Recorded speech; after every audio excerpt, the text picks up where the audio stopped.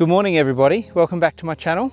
This is the first time I've been out for a specific sunrise video this year, and the light's not amazing, but there's some cool clouds. I'm just out at Barney View, and I just wanted to come and try and shoot a specific scene that I've shot once before on black and white with a little sort of outbuilding and the mountain in the background. So this is my view. That's Mount Barney up there with that big thick cloud on top, which looks really cool. And here is the roof of that little outbuilding. Last time I was here, the grass wasn't quite so long, so you could see it a little bit better. But we'll just see how it turns out. But I've got to take this shot fairly quickly. There's not a lot of color around, but I don't want the light to get too harsh. It's still 15 minutes till sunrise, but it's just everything's nice and soft at the moment. So I've got my G617 panorama camera with me, and I've got Kodak Ektar loaded. I do also have the Hasselblad in the car, so I'll just see. If I get this shot, we'll just see if I can find something else that I like.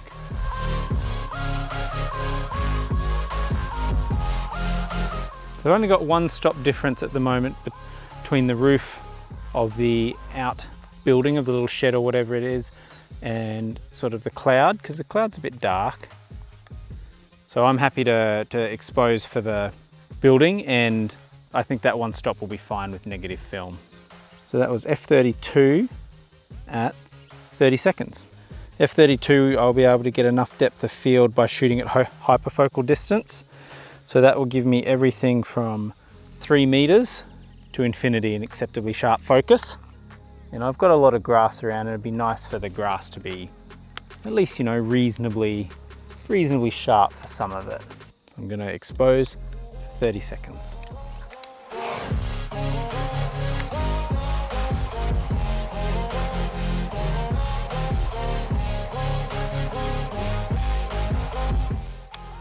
There we go. So that's the first shot.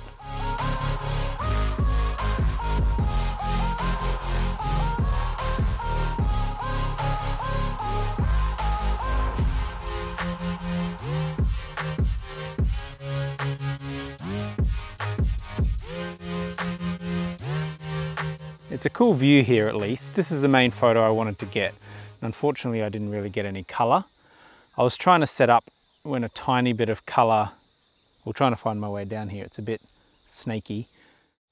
When a little bit of color hit the clouds on Mount Barney, but it wasn't much anyway. And now there's quite a lot of cloud cover coming over to the east, so I may not really get much more. It is starting to pick up a little bit out that way, out sort of to the north. It's picking up a little bit of color.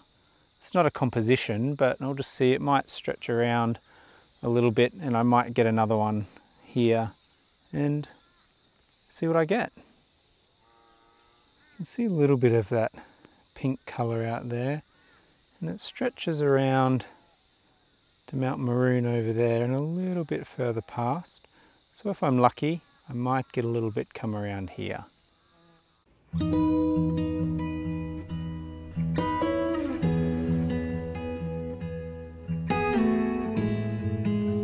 Wish I could get something with that colour. Might just try and swing the camera around a bit, see if I can get something with Mount Maroon. So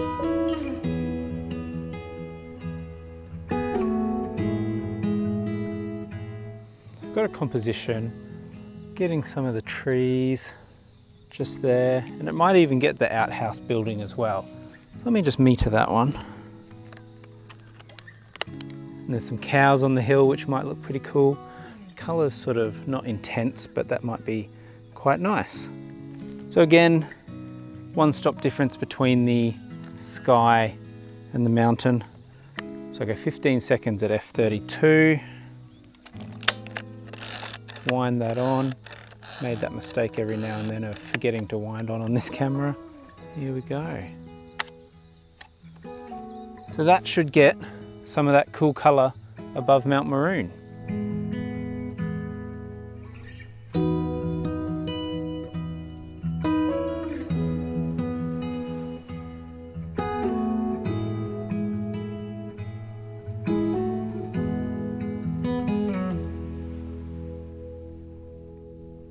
It's a nice morning, but the sort of cloud has picked up a little bit, so There's a bit of a mix of high cloud and low cloud. So I guess we'll just wait and see.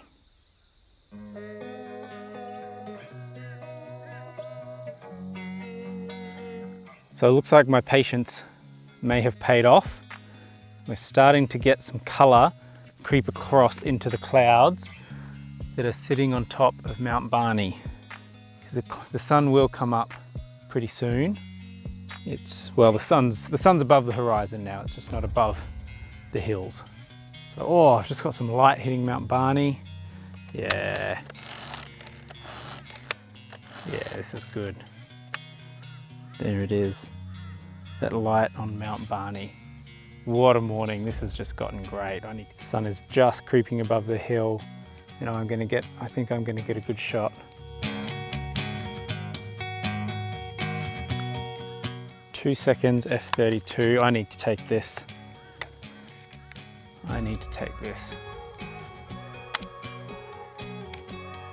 That's my last shot on that roll, so I'm gonna have to run up to the car, grab some more film, just in case. But that's pretty cool, I'm pretty stoked. It's always nice to see the first light hit Mount Barney. It's pretty cool.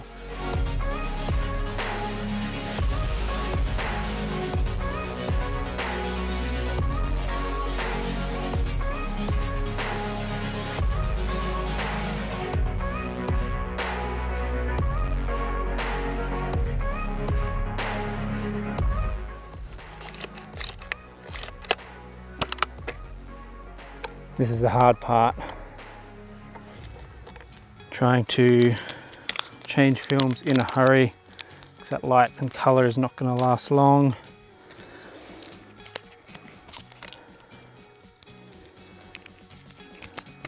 Oop, don't want to fat roll it from rushing. One roll.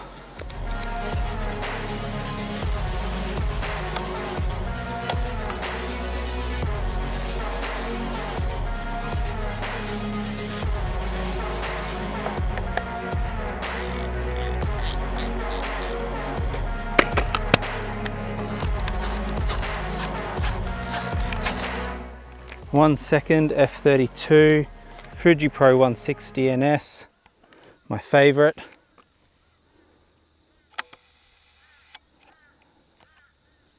Got it.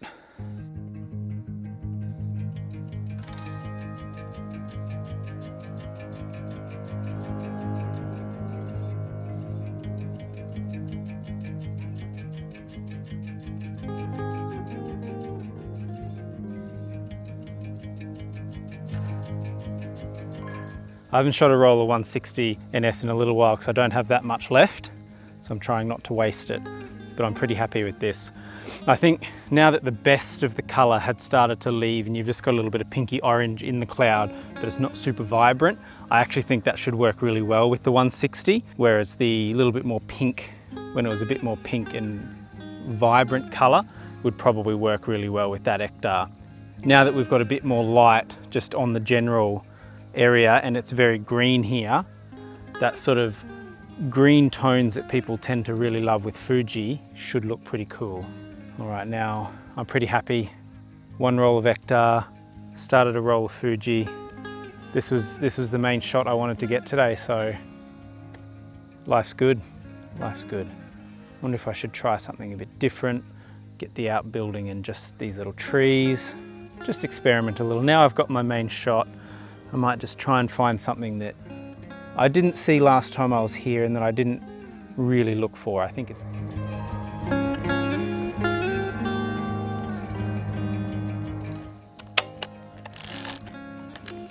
I've just framed up a bit of a different composition here, where you get the roof of the outbuilding and this little grove of trees.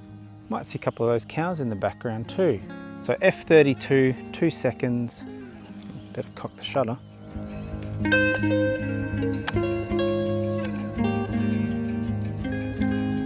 Well, that was 1 second.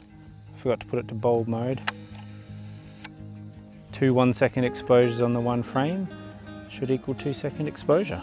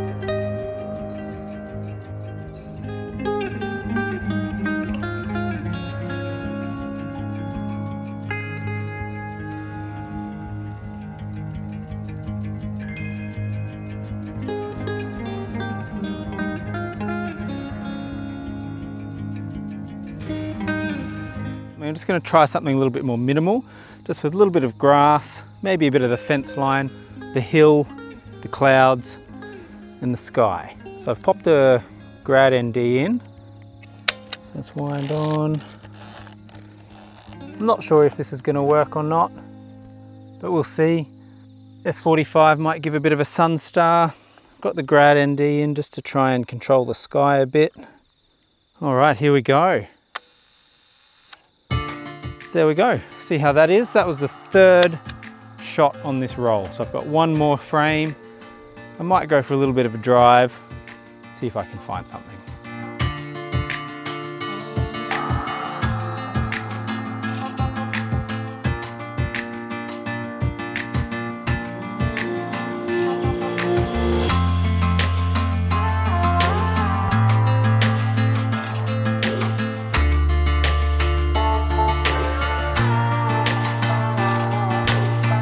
Well, I did shoot the last frame of the 160 NS on that little drive, but I didn't have enough space to set up the camera and record it.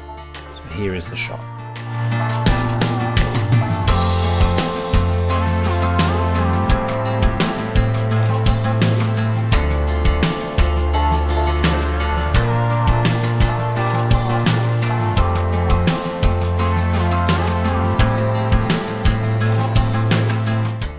Okay, well, I think that's me done this morning.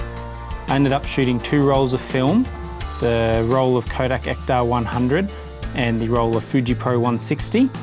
For those of you who may be fairly new to this channel, Fuji Pro 160 is my favourite negative film. I just don't shoot it all that much at the moment because I'm starting to run low. And Kodak Ektar is my second favourite, so that's what I shoot mostly at the moment because it's more readily available. I had a really nice morning out here in the Rathdowney Barney View area, out in the Scenic Rim. If you've been hanging around the channel for a while, you probably know that I like this area quite a lot.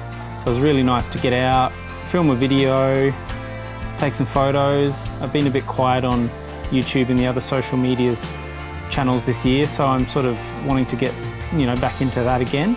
Well, thank you so much for joining me today. I really do appreciate it.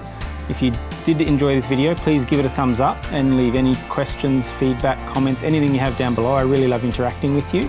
And yeah, I can't wait to see you next time.